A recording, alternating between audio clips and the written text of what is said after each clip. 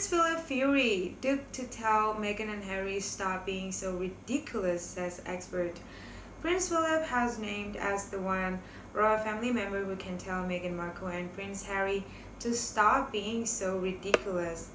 Prince Philip, 99, who retired from royal duties 3 years ago, has been named as the royal family member to shake up Meghan Markle and Prince Harry.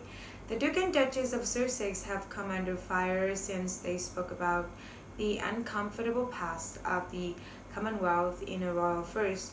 But commentator Dan Walton believes the Duke of Edinburgh could get on a plane and tell them to stop being so ridiculous. Speaking on his talk radio show, Ms. Walton said, "If there was one person who I could put on a plane and send to that Hollywood mansion, it would be Prince Philip. He would get in and shake them up.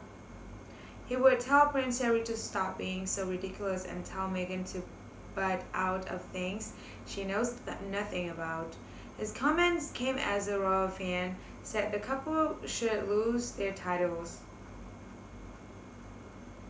The caller, Alison from Lichfield, insisted the pair, especially Harry, must do their best to make amends with the rest of the royal family.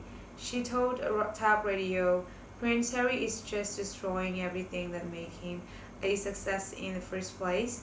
It is a shame, and I think she should be stripped of his title."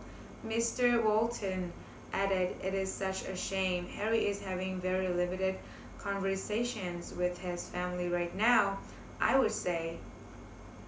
Very limited from everything I have heard, Alison. Prince Harry and Prince William do not get born anymore, and that is a tragedy. I think Harry can still pick up the phone and see how the Queen is. Actually, the one relationship that hasn't been destroyed in all of this is the personal relationship between Prince Harry and the Queen. The Queen is probably thinking, I have lived through World War II. This isn't anything." It comes as Meghan and Harry have been criticized for speaking out against the uncomfortable past of the Commonwealth.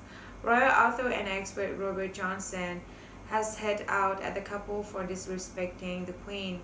He told Talk Radio, "I think that to criticize the Queen's life work is disrespectful. I think that things have changed since the Queen inherited this role as head of the Commonwealth."